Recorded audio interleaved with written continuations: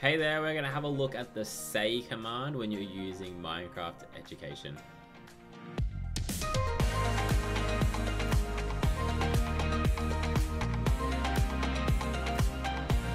Alright, here we are, the say command. It is a nice little simple one, similar to the title command.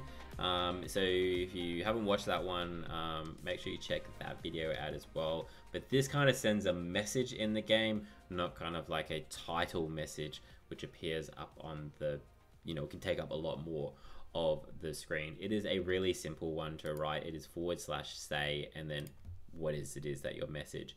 Do keep in mind that it is a public message when you send. So with a title message, you can specify. With this one, you can't. If you use it, everyone gets to see it. Okay. So let's have a look at how we can use this one in the game. So if you've been following along with, I guess, like the two videos that come before this, which is the video on the enchant command and the video on the clone command, this is going to feel like deja vu, and I've done this on purpose. And the reason I've done this on purpose is because if you're following along with the teacher, the educational material that you can use to do this in schools, is that we are building on an algorithm. This is an algorithm that's getting more and more complex as we build it. So what we already have set up is from in our previous rooms is that we have a chest. We need to put a diamond in that chest. If we do that and we're holding a crossbow, we get that quick charge applied to the crossbow as an enchantment. But because you just traded the diamond, is that we then run a clone command to replace the chest with a diamond in it with a chest somewhere else in the game that is an empty chest. So you don't get to keep the diamond because that's fair. But what we need to do is that we need to mix this up and also throw in a say message just for a bit of fun.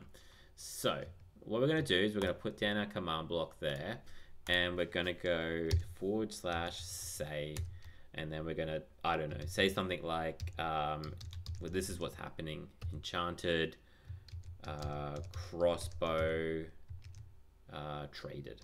Something like that. This is totally up to you because you can write whatever you want. So, but just keep in mind that's going to go to everyone in the game. And then what I'm going to do is I'm going to put a bit of a delay on that, okay? Because we just want this to happen over time. So I'm going to put down this redstone repeater. I'm going to pull it back 3, and that gives me a 4-tick delay. And then this is what we're going to do. So I'm going to make sure I'm going to need 2 things here. Let's go with a diamond. And you know what, we might as well just grab the crossbow, then we can fire it at the end.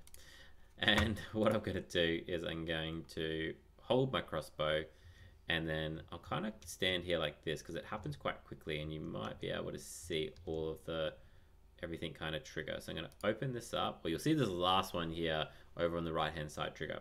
So I'm going to place in the diamonds. Let's take them out, and then off they go. Now up in the top corner there, you'll see it says enchanted crossbow traded. So that command just triggered, everything else happened.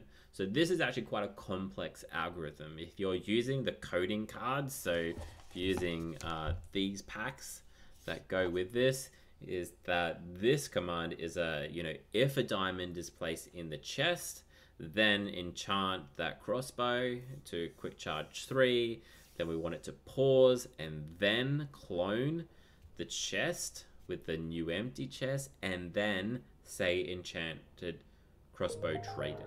So quite a long algorithm that you're running with these 3 different commands. And then I've got my enchanted crossbow, which means I can quickly reload and have plenty of fireworks. Anyway, I hope you enjoyed that one. It's a bit of fun, and we will see you again soon. Cheers.